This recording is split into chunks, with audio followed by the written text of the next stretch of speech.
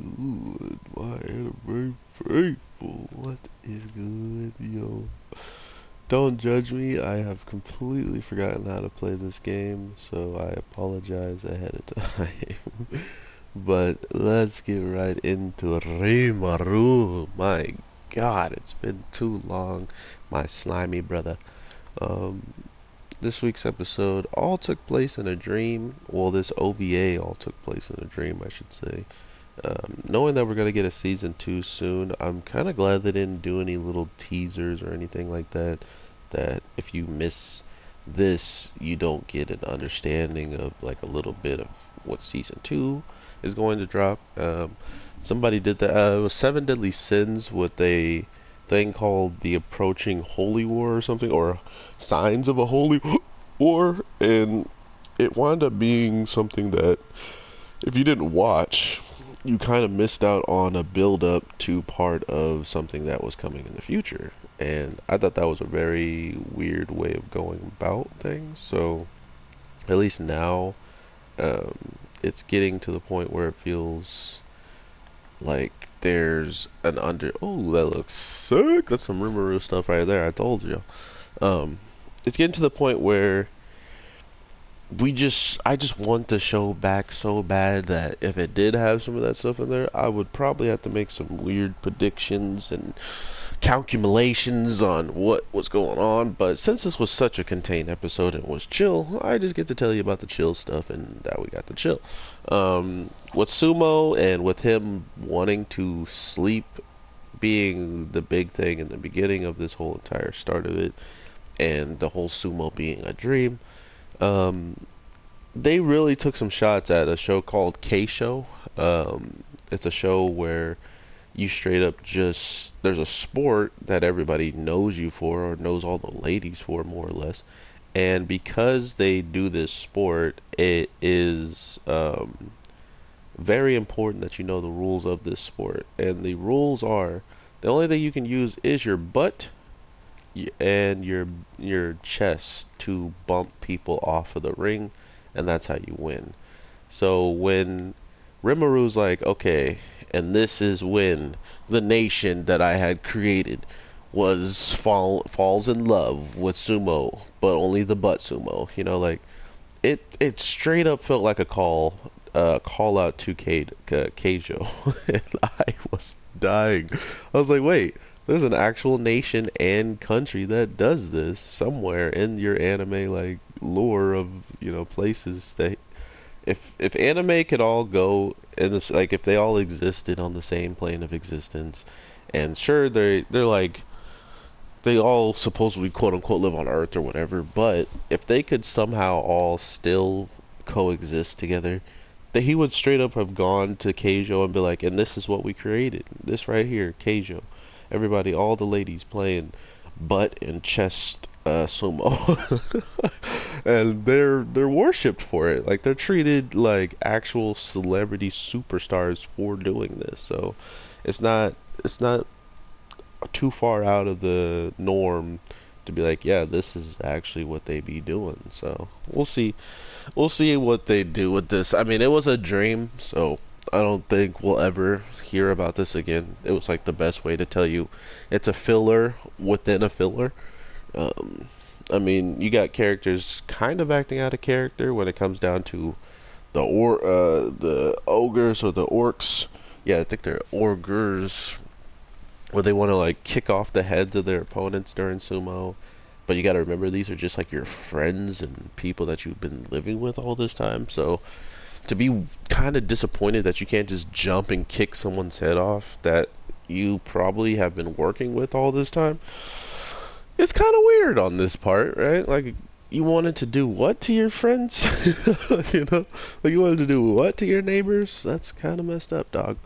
But yeah, overall, this is why I love the show so much. These characters, these overall funny moments. I want to say there was a crap ton of fan service, which isn't normally the thing. I mean, there is a lot of fan service. I'm not going to say there wasn't any, but it wasn't so much more dedicated as these episodes, these OVAs were, which this was OVA 1, and for some reason we got episode 2 first. I don't know why. But I know I got a lot of hate for putting it as episode 1, not knowing it was really episode 2, when everywhere that anybody watched it, it said episode 1. So, anyway, this episode was hilarious. Seeing the girls go all out it, and then seeing some of the guys kind of give us hints more on who they're actually looking forward to maybe date or to see in these, you know, sumo outfits and whatnot. Seeing my favorite girl, the quiet, like handy girl who can actually cook. Seeing her in the sumo and seeing how people were reacting to her was hilarious. I mean, I'm pretty sure the same thing would have happened, and I feel like she grew a little bit, right? Like, she grew a little bit in the bus area. She didn't seem like she had that much going on, unless the clothes she just wears is just very, very, I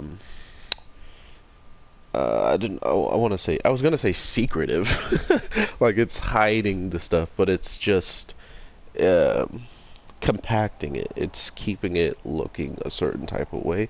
Unlike our horn girl who accidentally ripped someone's clothes with her horn, even though she was pretty much talking about it at first. She's like, oh, if I use my horns to poke somebody, does that count as cheating and stuff? And she winds up doing it, and she feels really bad actually about doing it. So that was interesting. But yeah, of course our two top candidate girls were left over to do the butt part of the sumo wrestling, and it ended up being huge in the dream world of Rimuru.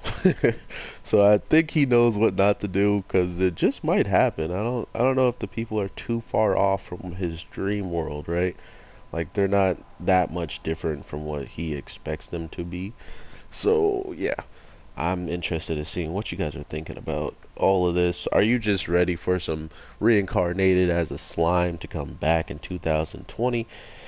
Because we're only 1 month away, but I don't remember the actual date, if it's January or if it's like, or if it is actually going to be like February, March, you know, something later in the new year, but not the first month. Not really sure on that, but we will definitely see it. If you enjoy Rimuru, if you enjoy slime, definitely be looking forward to seeing more of it on this channel, because it is by far one of the things that helped my channel grow as quickly as it did. Not only that, it gave me one of, if not some of the best of my fans that probably are still here to this day waiting for me to drop something on slime, because it's just that good of a show. Not to mention, there's so much that hasn't happened in it that people that I was talking to are excited to happen, that I just want to see happen, to see them get what they wanted, because a lot of them have read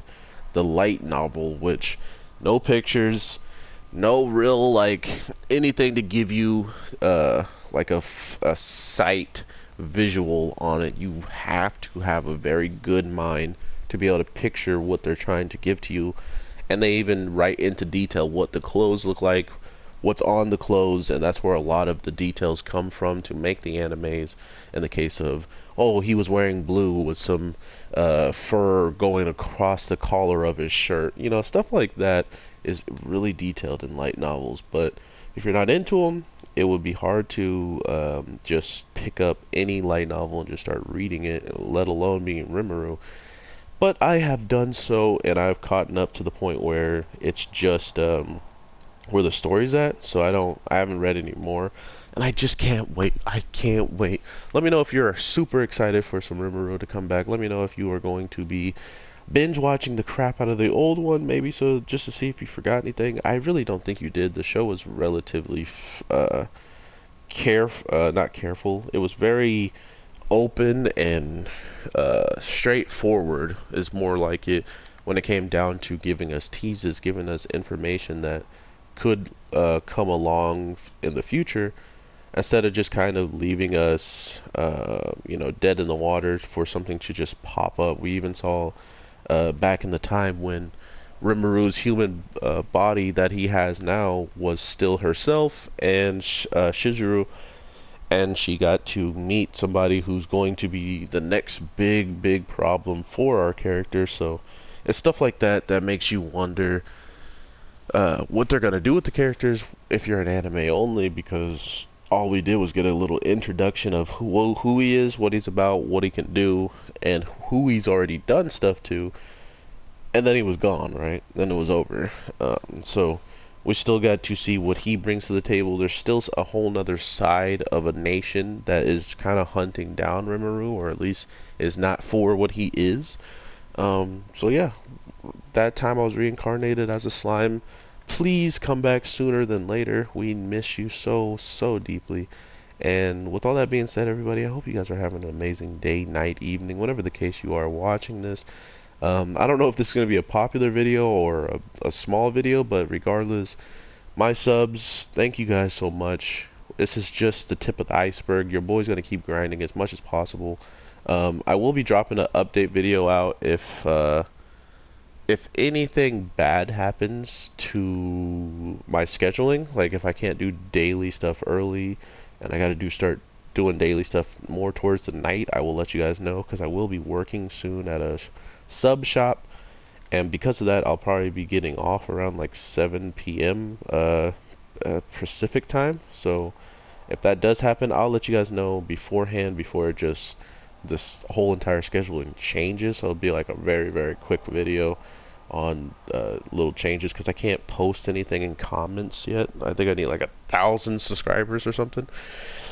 So yeah, I will talk to you guys in the next one. Thank you so much for the support. Your boy, the Anime G, is out of here. So with that being said, peace.